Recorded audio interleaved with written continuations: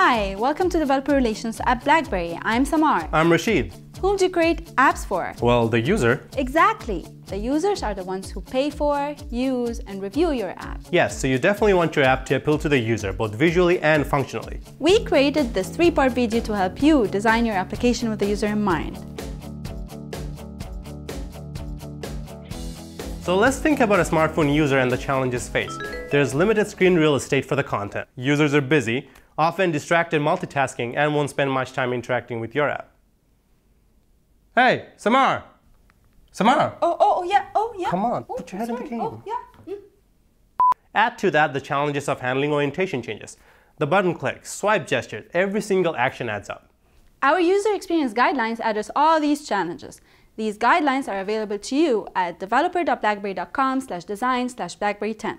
The documentation has great examples, best practices, do's and don'ts. This also includes the 7 key principles of well-designed BlackBerry 10 apps.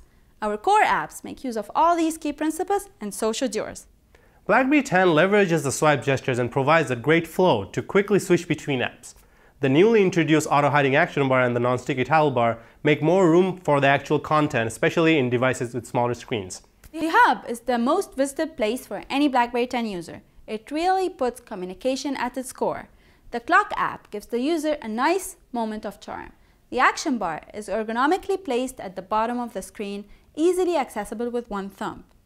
The active frames allow you to give the user a fluid workflow. At any given time, the user can glance at the relevant content of your minimized app without actually interrupting what they were doing.